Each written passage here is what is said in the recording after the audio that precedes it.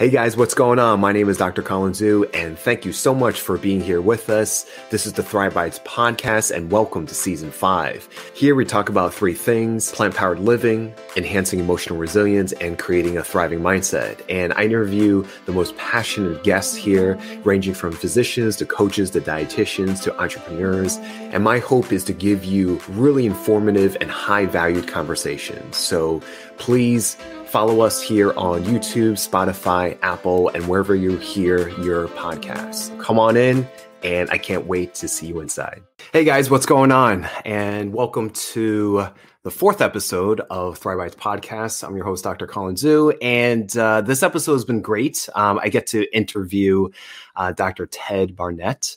And we had a wonderful, wonderful conversation. As you will see, we had a lot of great laughs. We shared a lot of great stories. And he is the president and founder of Rochester Lifestyle Medicine Institute up in Rochester, New York.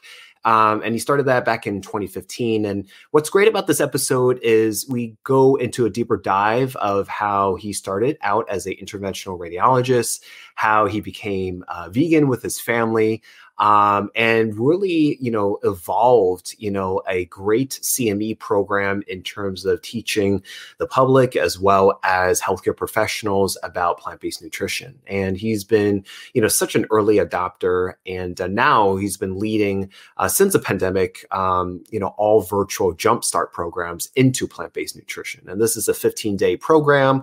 And we're going to go a deeper dive into what that is, what that entails, and what does it mean, to implement plant-based nutrition into your own life, and welcoming people from all walks of life as well as healthcare professionals. So we have a lot of great stories, for this episode, and I can't wait for you to dive deep. So here's to the next episode now. See you soon. Okay, guys. Well, welcome to another episode of Thrive Bites. I'm your host, Dr. Colin Zhu, and thank you so much for being here. You could have been anywhere in the world, and you've chosen a few moments out of your busy day to join us with us today. And I have a awesome guest. I cannot wait to share with you guys. And his name is Dr. Ted Barnett, and he is known as the high-tech doctor with low-tech solutions. He is an interventional radiologist by trade, a mammographer, a body imager, and a senior partner with Borg and Ide Imaging in Rochester, New York. And he's been practicing there since 1986. And he's also the president and board chair of Rochester Lifestyle Medicine Institute, where he founded in 2015. And him and his wife, Carol, are the parents of 3 adult children who are incredibly healthy, lifelong vegans. They have also been coordinators of the Rochester Area Vegan Society since 1995. And he is a fellow and former board member of the American College of Lifestyle Medicine. And he's very dedicated in transforming the practice of medicine using the principles of lifestyle medicine and plant-based nutrition. So without further ado, please welcome Dr. Ted. Hello. Hi there. Hello, Dr. Shu. And thank you so much. Thank you so much for being here on the show with us. I know you're a super busy guy, very, very popular. And I can't wait to share what you and you're about. How are you, and where are you calling from? So I'm at work. I because of the way we scheduled this, I just thought I would just stay in my office at work. And I'm so excited to be able to talk to you. I'm in Rochester, New York, and in Western New York. And it's just good to see you. I know I got to see you a little bit recently because you were participating in one of our 15-day whole food plant-based Jumpstarts. So, and I know you're part of Plant-Based Telehealth, which I think is an incredible organization. Very exciting what you guys are doing. Thank you. Thank you so much for, iterating that. And it's always nice. I think that because of the circles, both live and virtually, it's almost like, how would you cross paths with people, if you don't actually put yourself out there, and, that's how you find people. So, we're very happy, to, know each other both, personally and professionally now. So it's really, really nice. So, yeah, it's really fun. So we're going to go straight into it. I can't wait to kind of go into, the Jumpstart program and everything, what you're about. But here, I would like to kind of go into your origin story. And I like to know people's, how they got from A to B and how they come about. And what's interesting about you is that you started and trained as an interventional radiologist. And I would love to, for you to share your background in terms of, how did you start? What was that, life like? I know you're at work, you're still doing that, it seems like. And how did you eventually create, the Rochester, Lifestyle Medicine Institute? Sure. So before I get into the whole origin story, let me just explain to people what an interventional radiologist is, because most people don't have any idea what that is. My mother never understood it. So people have heard of radiology, and it's diagnostic imaging. You actually can see behind me there's a CAT scan. I read CAT scans, I read ultrasounds, and I do mammograms, all that kind of stuff.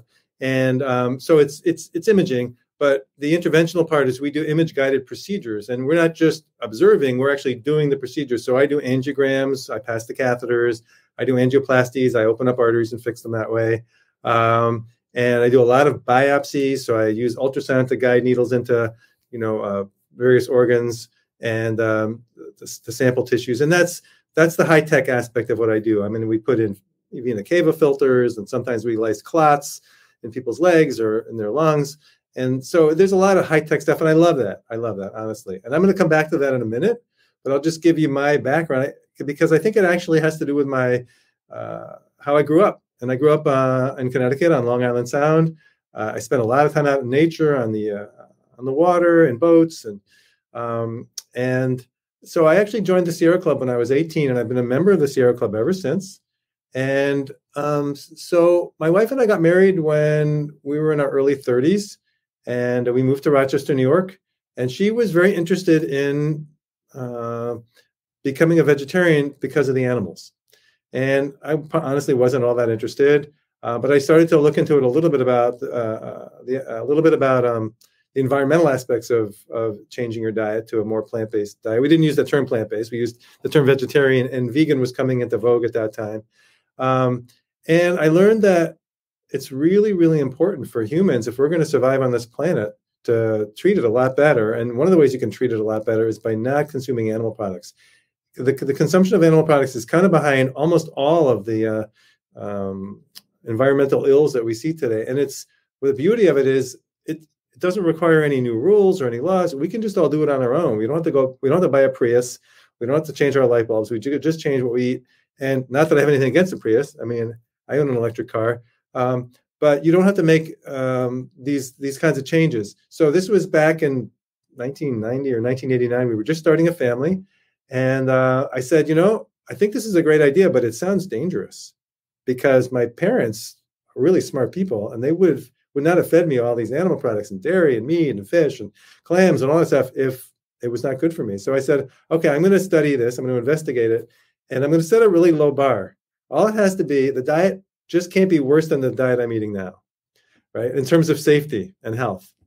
So I did some research, and I thought, wow, it's not just the same, it's way safer, way better, way healthier, in addition to being good for the environment. So then I read the work of Dr. Dean Ornish back in 1990. And in 1991, actually, along with Michael Greger, who we weren't friends yet, but we're friends now, but he had the same reaction. He said, wow, after I've read the work of Dr. Dean Ornish, showing that with lifestyle and diet changes, you can basically treat and even reverse the number one killer of men and women in this country, then the game's over. Everyone's going to get this. We're going to stop having heart disease. Of course, that didn't happen, but I did make the change, and we made our change with our kids then. We had two little girls, born in 89 and 87, and our son was born in 92. Our son's been vegan since before birth. We became vegan, and we actually did the healthy vegan version. I basically was on the low-fat kind of Dean Ornish type diet. Dean Ornish did allow, at the time, it did allow a little egg white and non-fat dairy, but we didn't use that because we went totally vegan. So that's the beginning of that. I was actively doing interventional radiology, fixing people's arteries, and beginning to realize that, wow, this doesn't make a lot of sense. If I can get people to change their diet, maybe they don't need my balloon angioplasty. Right? So that's very interesting. So, as you started slowly adopting and, your family was evolving, your whole dynamic was evolving, did that slowly filter into your direct practice of interventional radiology?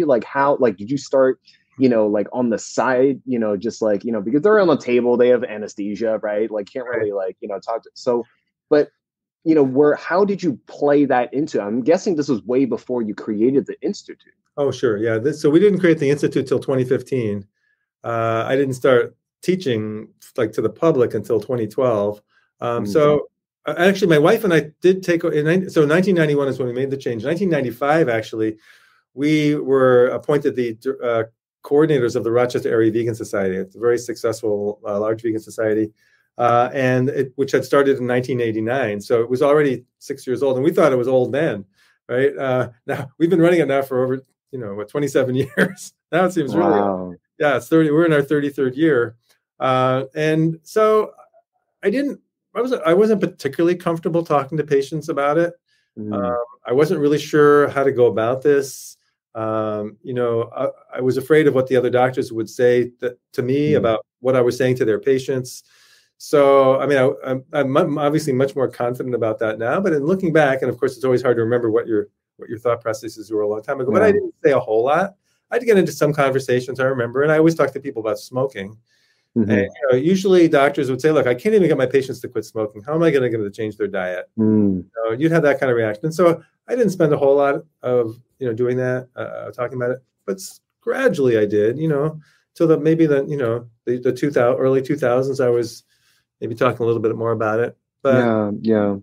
But being that, it's not just you, but your entire family, were, mostly vegetarian or vegan, in a way, did people, see that as look up to you as a role model? So even though you didn't, verbalize as much at the time, you didn't teach and educate, did people look up to you and be like, wow, Dr. Ted is actually, living this kind of lifestyle, why don't I just give that a try? So we did have that. I did have that experience a fair amount. I'm up in Rochester now, but I was the chief of radiology at a sort of small to medium-sized hospital in the Finger Lakes in Western New York. And back then, before all X-rays and radiology imaging was all digital, it was on film. And so every doctor in the hospital had to come through my office at least once a day to go over their studies with me. They couldn't view it in their office. They had, right? They had to get walk into my office. It was like radiology rounds. It was so sociable. Things have really changed. Man. Maybe hard for you to, I used to refer to my office as the nerve center of the hospital, right? Because I was watching, I could see what's going on all over the hospital, the ICU. I was looking at this, this chest. How do you get interaction otherwise? You have a physician's round, physician's lounge, right? And then what other, I don't know. Yeah. So anyway, so the radiologist office was kind of, to me, the nerve center of the hospital. And I would see doctors all day long, and they knew what I was up to. And they would look into my lunchbox and say, well, what is it today? And Ted, and oh my God, how can you eat that stuff? And I actually, it was interesting because slowly, one by one, a few of the doctors did make the change of becoming vegan, actually. And they oftentimes were the ones who were giving me the hardest time, because there's an argument going on in people's heads, right? If this is true and this is right, then why am I not already doing this? What's going on here? So there's this kind of argument. You sort of step back. I refer to it sort of as a jiu-jitsu maneuver. Just let them. You don't have to fight it. Just let them. Right? Path of least resistance. Exactly. So actually, I'm very proud of the fact. I don't know if you've heard of Carrie Graff, but she's pretty well known in the Rochester area as a lifestyle medicine physician. She co-authored a book called the 4-Leaf Plan, so she arrived in 1999. I was there until 2006. I think she arrived around 1999. She thought I was crazy. She referred to me as a tree hugger, right? But she was just fresh out of family practice residency. Yeah. And she was having her own health issues. Yeah. And one day she decided to try it, and her health issues all cleared up. I won't go into all the details. Yeah. She can share that. Well, she does share it actually publicly. So, but I won't. And now she is one. I mean, she's one of our biggest advocates. She actually is the head of lifestyle medicine at Rochester Regional Health.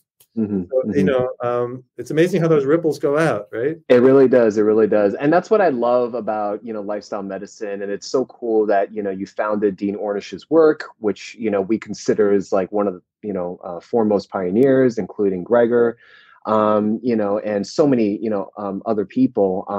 When I first learned about it and haven't heard about Ornish's work in the Lancet in 1990, I just said to myself, how come this is not like headline news, I mean, I don't know if you can share, your experience during that time. Did it make any type of splash at all? Like, that's a really great question. I think people knew about it. At one point, Ornish has been on the cover of Time Magazine and Newsweek, right? But considerably later, probably than that. Yeah. We used it as evidence, when we were talking to our friends in the Vegan Society. Yeah. Good question. Yeah. You would think that it would make more impact, but obviously a scientific publication doesn't have as much magnitude as much as like popular, media nowadays. And now we have social media. So let's move on a little bit, fast forward me to, when, the whole, your baby, I know you have children. I'm sure, Rochester Lifestyle Medicine Institute is like, you're another child, how did that, come into, fruition? What was the mission behind it? Is it still the mission? And, what was the whole point of its creation? Wow. Interesting. So, slowly in the 90s, I started to gain confidence about what I was doing. Interestingly enough, we started going to the North American Vegetarian Society annual Summerfest in Johnstown, Pennsylvania, when our son was about 2 or 3. So probably around 1994, 1995, we started going there. And that's when I was actually able to meet so many of the giants in this. So, I met Michael Greger when he was just a kid. I mean, he used to go to the kids center and let the kids paint them and stick feathers on them and stuff and leaves. And it was, pretty amazing. Maybe not feathers because that would have been vegan, but they were sticking things on him and painting him. He was just, it was great. He's calmed down quite a bit since then, but he's, obviously an eccentric, as we all know, and that's what we love about Michael, right? But I also met Neil Barnard there and Caldwell Esselstyn and Colin Campbell, and gosh, so many of the big names would go there, and I didn't know. Well, none of us knew we were going to be famous, right? Maybe Neil Barnard knew he was going to be famous because he was already famous, but. But he's been in it for so long. Yeah, exactly. And then just all the other ones like Garth Davis and Brenda Davis. No, they're not related. But and I'm sure I'm leaving people out. But we got to know people at the Summerfest, and we would just sit down and break bread with them because there'd be in the cafeteria together. And so all the sort of informal acquaintances we also got to watch their sessions that you'd go to their lectures and presentations and see the formal presentations, but we just all got to know each other. And I actually think that when the history of this movement is all written, that Vegetarian Summerfest is going to play a big role in that, just in terms of how people got to get to know each other. So I sort of gained confidence in this. I started to give grand rounds at my own hospital. I mostly about diet, but I also gave the first lecture on prions and, mad cow disease, partly because of Michael Greger, because he was talking about it so much. And then I went and studied up on prions, and, Stanley Prusner, the guy who theorized that, he ended up getting the Nobel Prize. So that was like the first grand rounds I ever gave. The guy got the Nobel Prize for it later. But anyway, and for people who don't know about prions, that's a whole nother story, but that's where mad cow disease comes from. Anyway, in 2012 is when I consolidated my grand rounds lectures and then added a whole bunch and actually put together a 6-week course, which we taught at the local JCC. It was called A Plant-Based Diet, Eating for Happiness and Health.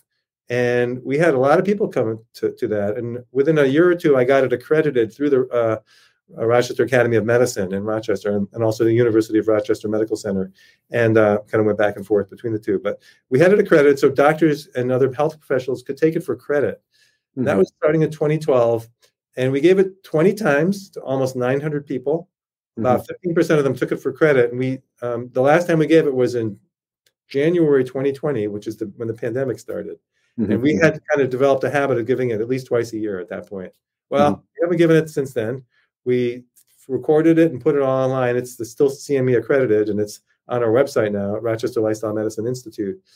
And but doing that is kind of what gave me the confidence to be able to answer questions. Plus, watching all these greats at Summerfest answering the same questions over and over, or hearing little twists, and saying, "Well, how would Dr. Esselstyn answer this question, or how would Dr. Barnett respond to this?"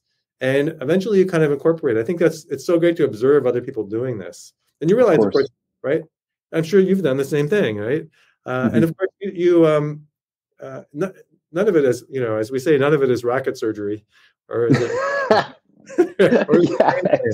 Exactly. Yeah. Because it's a lot of fun, I mean, obviously they are just like wealth and wells of information and clinical experience, but there's always a certain nuance. I've been humbled to, watch, Essie, Dr. Esselstyn, Ornish a couple of times, Gregor 4 or 5 times. I saw your presentation when we had live American College Lifestyle Medicine Conference, maybe like I want to say like 3-4 years ago. I forget the location we were at, but I remember you presenting. Sure. Yeah, it was fun times, and I take note of that. This was way before I started doing podcasting, and before I started public speaking. And it's a lot of fun. It's a lot of fun to learn from your peers, these people and mentors that you look up to, and it's such great information. But as well as you have probably experienced, people receive, information very differently, like it'll either be like a certain nuance or how you come across, like the energy you put out there or how you package the information. So it's nice to be able to see a whole catalog of different kinds of speakers.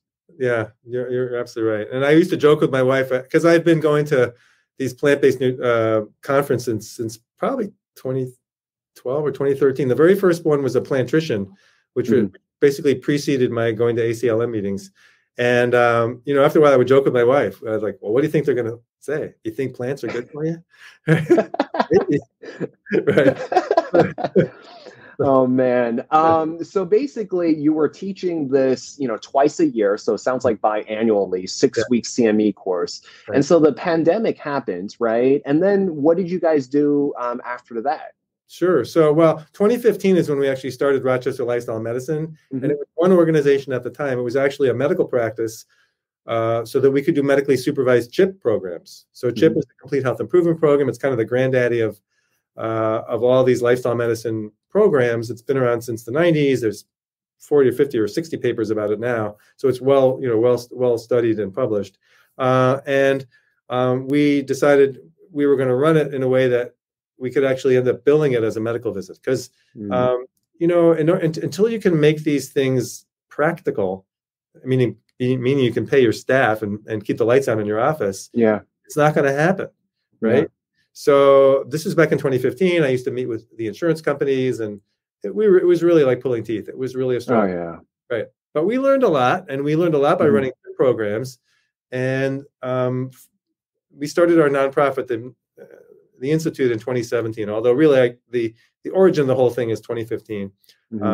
Although now we basically focus entirely on the Institute, the nonprofit. We don't do the medical practice anymore, mainly because with the pandemic, we decided it really didn't make any sense.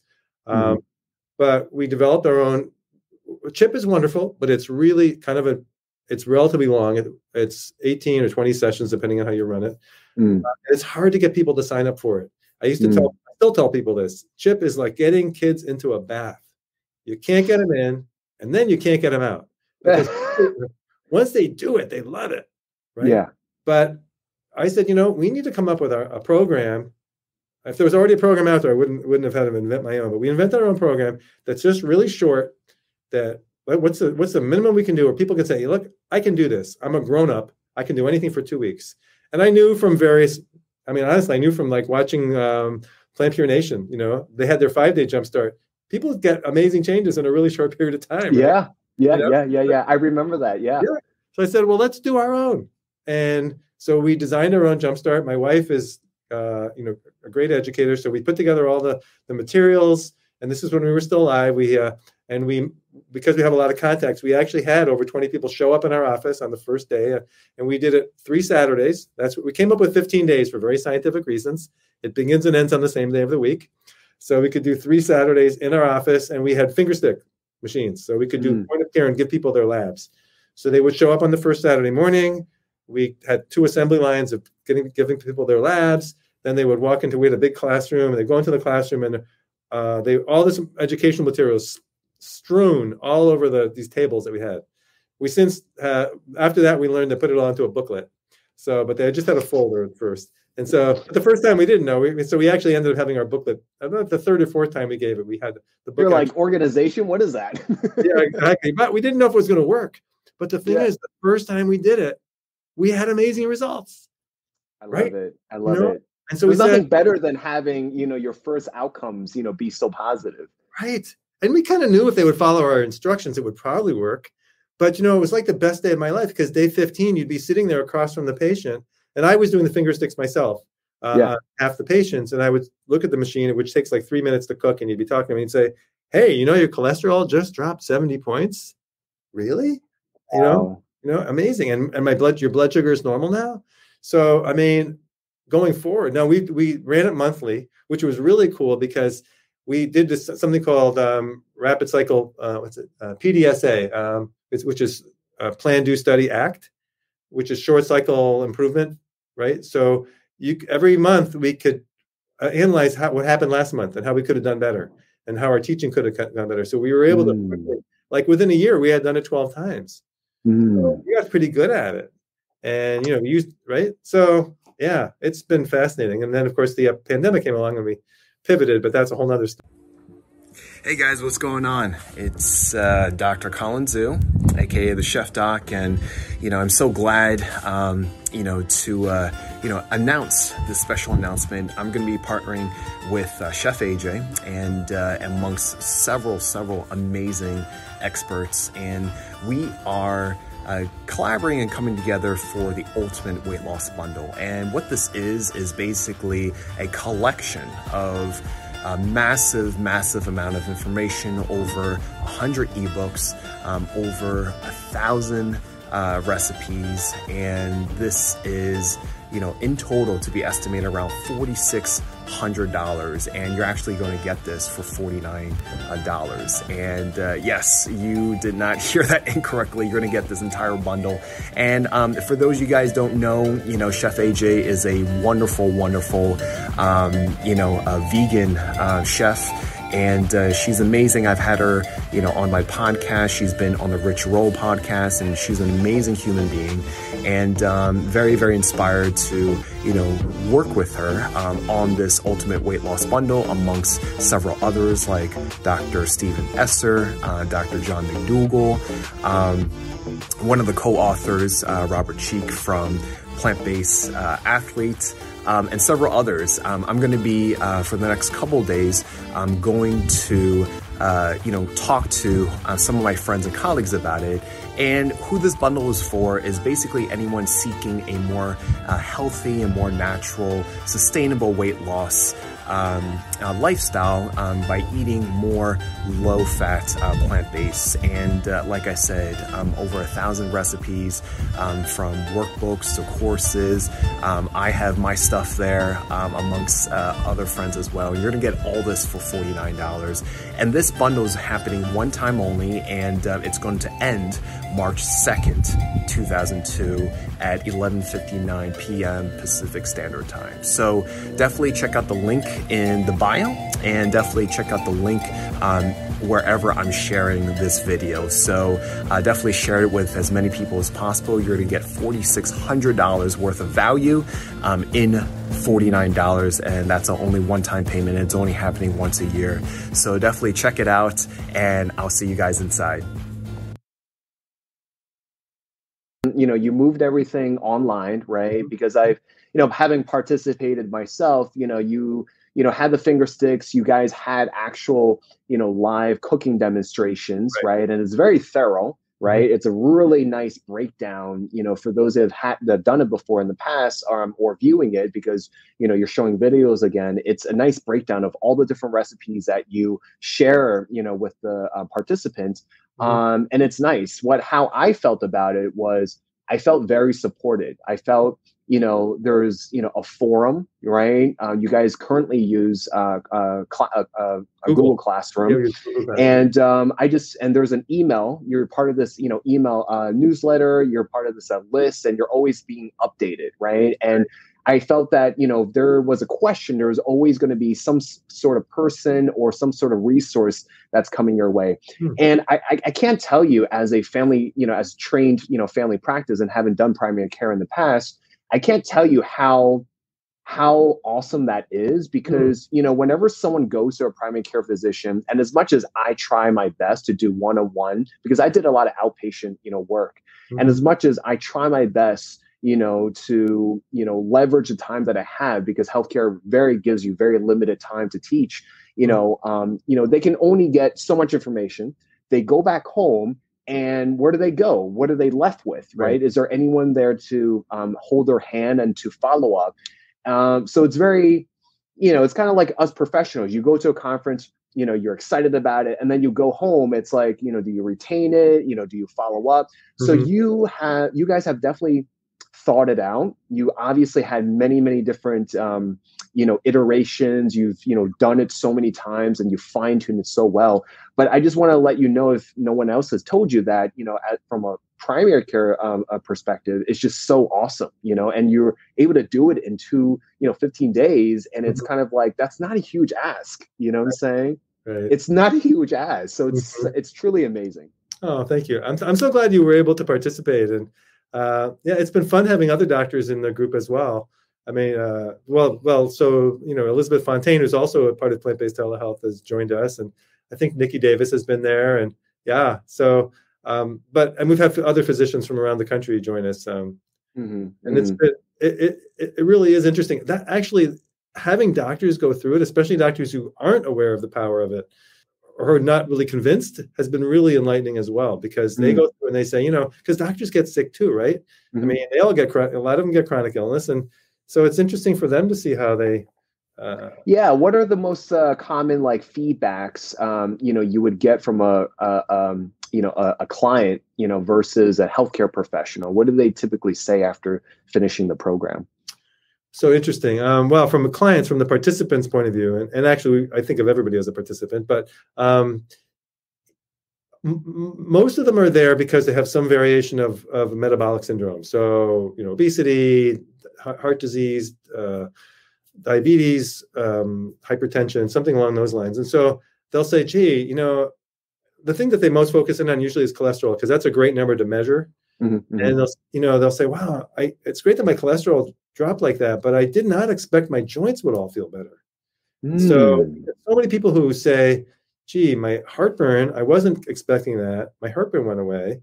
My joints feel better. In fact, some people say, I didn't even realize how much my joints hurt until they start jumping out of bed in the morning and say, wow, I have all this energy. Skin clears up. People say, gee, I have had these scaly patches. They went away. I'm sleeping better. I have more energy. So all these things that are a little more subjective, that are harder to quantify, seem to be the kind of thing that they focus on. Because obviously, what really matters is, how do you feel? Right? Oh, yeah. It's great that your cholesterol dropped, but do you feel okay? And, we love those numbers. And I think patients really get excited about the numbers too. But it's really important if people feel better. And if they feel better. Right? Oh yeah, for sure. Especially, as a primary care, with that continuity of care, you're always having them back for something, right? And so for us to kind of hear that, in a traditional way, it's like, oh, Mr. Smith, you're not feeling it better. Let us adjust this and let's adjust that. And, to create a program, 2 weeks and have, for the most part, sounds like a lot of dramatic, effects and things that they didn't, expect, that it just shows how much of a chronic disease burden that we live in, where to the point where, ailments just feel like normal to them. I just think it's very, very, in one regards, very sad, but also very, it's uplifting at the same time, because now you have like a great tool in your toolbox to be able to, should you continue, right? Because in a way, your program, and you can correct me if I'm wrong, it's kind of like, a trailer to a movie, right? It's not the end game. You have to, lifestyle medicine is at the end of the day, it's all about changing core behavior and lifestyle, modifications. So it's a constant practice. That's right. Yeah. I mean, we refer to it as staying on the path. And we do have a, alumni program that is it's already underway, and it's really becoming much more expansive, our alumni program. So we're expanding on that. But of course, we always, when people finish on the day 15, they say, now what? And we say, well, you can do our CHIP program. And a lot of people do sign up for CHIP. And then there's this other, which is, certified by the American College of Lifestyle Medicine. And then there's also the LIFT project, which we love. It's a 10-week program that has a minimal commitment. It's only an hour a week. And that we love the LIFT project, with Darren Morton created that. And that's also certified by the American College of Lifestyle Medicine. And then, just to toot my own horn here, our program also is now certified by the American College of Lifestyle Medicine. We got certified last November because we, satisfied their requirements. And so I like to say that, of the programs in the English-speaking world, there's 3 of us. Yeah, right? no, for sure. And I talk about, ACLM, a lot, but for those of you that know, it started out, I believe in 2003, and it's basically an academic college that promotes, evidence-based lifestyle medicine approaches to prevent, treat, and reverse these types of diseases that we all face in one way or another. So it's a big deal, to be able to accredit a program or certify a program. And it wasn't that wasn't the entire case. Their ability to do that was just relatively recent. So to kind of have that stamp of approval, it's really, really nice. And, the board certification, you and I, I was looking through your resume. We both got boarded at the same time in 2017. Yeah. I did it with Gregor. Gregor sat right next to me. He was wearing, I was wearing I was very casual that day. I had a hoodie on, and he had, how he wears vegetables on his on his sweatshirt. He had a big broccoli head, on his sweatshirt. So I took a picture with him. But now, now the boards have gone international. So it just speaks to how important the message is. And I'm really, really glad that, you have done your part and you've been in it for so long. And, this latest iteration, and as you continue to evolve, is such a great, contribution. So I really, appreciate you and your team, because I know there's a lot of background people that's working in the background so much. You guys do such a great job. Oh, thank you. I really appreciate that. And I'm glad you mentioned ACLM, the American College of Lifestyle Medicine. Just a great organization. And when I look at the growth, so when I officially joined ACLM, it was somewhere around 2010, I think. I always kind of forget. But anyway, we had 130 members. 100. There's now 7,000 members. And growing. I mean, it's awesome. Yeah, it's awesome because it just makes sense. I kind of think of it as, it just makes sense. I haven't really felt an organization where you feel so much like personal accountability and so much role modeling that you have to do, because it's like, you can't, how can you not walk the talk or practice what you preach by, really diving deep? I think it's really diving deeper. And as a professional, it really, you hold yourself accountable. You hold yourself to the light and be like, I can't go on and do this type of message for my patients if I don't do it myself. So I love it. I love it. So yeah. There's sort of there's 4 basic conferences every year that I love that are all plant-based. There's the PPOD, Plant-Based Prevention of Disease. There's ACLM. There's the PCRM conference, which is, the international conference on nutrition and medicine. Yes. Medicine, right. And then, right. And then there's Plantrition, right. And the, what I found so exciting the first time I went to one of those, which I think was Plantrition, is the emotion and how excited people get. There's cheering, people come up on the lecture and they get standing ovations, and there's laughter, and then there's laughter, right. and I've been a radiologist. For those that have never been to a medical conference, right, laughter is like very rare. That's right, exactly. Right. And thank you for pointing that out. And so the first time I played nutrition, this was in Naples, Florida. It was a beautiful conference. This guy, Phil Tuso, is a nephrologist in California with Kaiser. He gets up there and he talks for close to an hour about how dramatic it has been for him to be able to teach his chronic kidney disease patients about plant-based nutrition and how so many of them are getting better, or at least stabilizing. And at the end of his lecture, he started to weep. He was crying. And I'm sitting there thinking, I've been to a lot of radiology conferences, and I have not once seen a radiologist crying at the lectern. That's awesome. Right?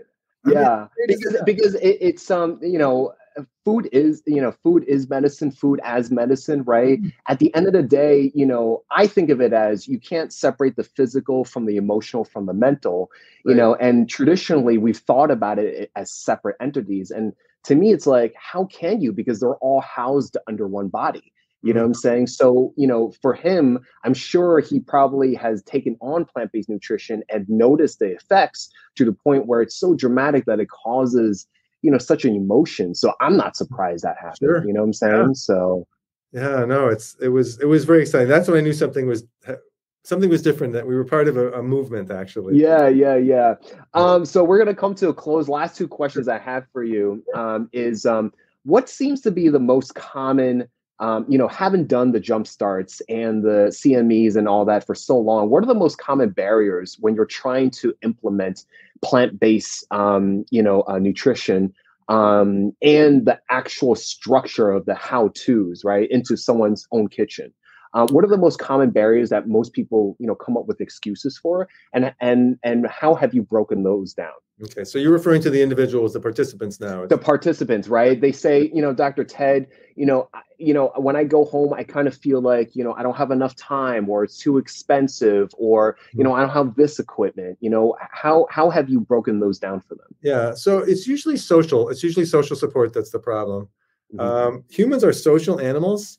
We tend to do things the same way people around us are doing them. And it's, nobody likes to be the, swimming upstream. It's hard. So that's often one of the biggest issues, is just the social issues. There's also people who don't, just can't cook, and they live in food deserts. But I would say mostly it's because they don't know how to cook, and their family is not supporting them. So that's one of the beauties of our Jumpstart is now, when we had to do the pivot and go to Zoom, in a lot of ways, we ended up with more social support for our participants, because we're meeting, instead of three times, we're meeting 7 times, all within these 15 or actually 18 days, because we have a day -3 to get ready. But these people get attached to each other. They become very friendly, and they're cheering each other. So there's that support. And also, I think having the forum, we use the Google Classroom, which is a forum. We also have a closed Facebook group, but a lot of people don't like Facebook. So we're figuring out ways to move away from that. But it's really, there's just a lot of different reasons. Plus, there's also just inertia, right? They've never done it before. And yeah, the inertia is huge. I visualize it as if it's like a huge boulder on top of a hill. But once you're able, it's so hard to move, right? So, but once you're able, the momentum going downhill is just so key, and like I said, you provide all the support, because you've done it for so long, all the gaps that people fall into. Thanks. Yeah, I know we've heard just about every, I don't want to say excuse, but every reason it's not, that you can imagine that this won't work. Although usually there's a new one every month. But you're like, oh, I haven't heard of that one before. Exactly. So we got to write that down. But it's just it's such a joy to be able to work with people on that, I have to say. That is awesome. That is really, really great to hear. So my last question, I love asking this to all my guests, is, part of Thrive Bites, our podcast, our theme is creating a thriving, mindset. And so I would like to know, what are 3 things that you do in your personal life that has helped you thrive, in your own life? Because, from the time that I've known you, you have such great energy. You're very positive. You encourage others and support others. How, what were the ingredients for you, that you've practiced over time to get to that point? Yeah, good question. Well, in our busy lives, we're always like having to like give up things and certain habits are just really hard to maintain. But the one thing that I always maintain is I always exercise. I usually run outdoors whenever possible, even in the winter. It's harder when it's dark, but my wife will tell you that, I get kind of cranky if I miss a run. You should go outside, you need to run. And so that's really important to me I try to run 3 to 5 miles every day. Now, obviously that doesn't happen every day. That's my goal though. And I would say it's at least 5 times a week. One of Barnett's rules though is get out of breath every day. So if you're stuck in a building, at your office building or whatever it is, and you can't exercise that day, just run up and down the stairs. I did that today, actually. I did it for 8 minutes. I did the stairs 6, and you're out of breath if you're doing it fast, right? Oh, yeah. I mean, there's stairs. So. There's stairs. And that's actually the other thing is make sure you get out of breath. Because a lot of people, I think walking is great. I love it when people tell me that they're walking more, but pick it up. If you're walking, do some power walking. You got to get out of breath a little bit because your body's going to do what you ask it to do. And if you never ask it to, raise your heart rate and get it, it's just not going to happen. So, my resting heart rate is, in the high 40s, right? Because I'm working out all the time. So that's one is exercise. The other is I love being outdoors. I spend a lot of time outdoors. I happen to be a birder. I'm always doing. You have a good pair of binoculars, huh? Yeah, I'm out there with binoculars. I do think it's really important to have things that are not expensive. I think you were talking about setting an example with our, we should be able to set an example in a way that anybody can afford. That's what I love about running. You just need a pair of sneakers, right? And you don't need a fancy outfit or whatever. You can get it if you want, but you don't need it. And the same thing with, birding. You can just have a cheap pair of binoculars and a bird book, and you just go out. You don't even need a camera. It's nice to have one. So that's, spending time outdoors is big for me. I also do music. I play the saxophone. Okay. Yeah. I also play tenor or alto. I play the alto. Okay. You play? I used to play the flute and I used to play the piano. Okay, great. I will say that when I practice every day, it's great for me. I have to confess. I probably haven't practiced in about 2 months because something happened during the winter and I got to get back. But I just had so many things to do. So, and then of course eating well. And my wife is a great cook, and so I work really hard to eat well. Actually, I don't have to work that hard because she provides all this great food. So it's not expensive, but it's not. Not everybody has a wife like mine. So yeah, for sure. And like you said over and over again, it's about having that support. So it's super key. Whether it's your spouse, your significant other, family members, or friends, or just strangers, that have come together on your Jumpstart and found a common bond, right? A common interest, and say like, wow, we're in this together. Let's be friends and let's see how we can continue this, after the fact. So, Dr. Ted, I really appreciate you being on. How can people reach out to you if they wanted to learn more about the Jumpstart, participate in it? Sure, thanks. So our website, our organization is called Rochester Lifestyle Medicine Institute, and our website is rochesterlifestylemedicine.org. You can just Google it; it'll pop right up. Take a look at the obviously the homepage, but also if you're interested in the Jumpstart, there's at the top of in the menu there's you can look up the Jumpstart page, and you can learn all about our Jumpstarts. You can go to our calendar and see when they're going to be. We do one every month. Early in the month, it usually starts on a Saturday. Sometimes they start on a Sunday, and it's usually the first or second weekend of the month when it starts. That's how I would start. If you're a clinician, please take a look at our CME courses. You can actually get CME credit for participating in the Jumpstart. We have what we call Jumpstarting Health, which is 24 CMEs that includes 14 hours of didactic lectures, which are pretty entertaining. There's music from my son, actually. And then you get 10 hours of credit for actually participating in the Jumpstart itself. And we take attendance and make sure you show up. But then you'll end up with 24 credit hours if you do it that way. If you just want to do the Jumpstart, you can do that separately and get 10 credit hours for that, or you can do the 14 hours separately as well. So yeah, take a look at that. Our website is, kind of entertaining, I think. And we'd just love to see people join us on these Jumpstarts. It's so interesting. We meet people from all over the world. In January, we had over 60 people join us, including a woman from Greece. And we usually have a few people from Canada, and they're all, most of the states. So take a look at our website.